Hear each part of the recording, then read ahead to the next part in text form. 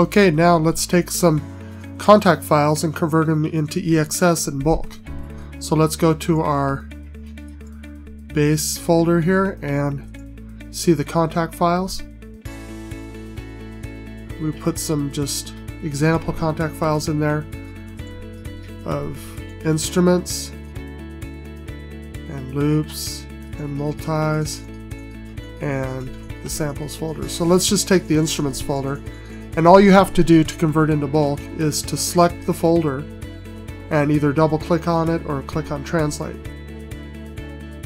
And you can see a little different folder comes up. It's called the bulk export folder, and it tells you the source file types and it filters them. It knows that there's only contact files in that folder. And then the destination file type, we're not going to do reason, let's do EXS. And then the destination folder, and let's set that up to be the contact file, the folder itself. That way they'll convert right alongside it. Now there's a little apply program folder to sample folder, so now it's the same thing, so we don't have to do it twice. So all you do is click on translate. Now it's converting them all. It's doing the first one, the second one, third one, fourth one, fifth one, sixth one, seventh one,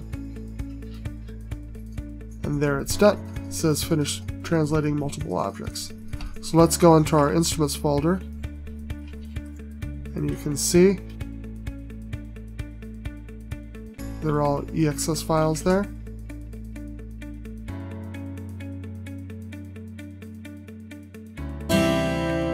And again, you can see how easy it is to audition things.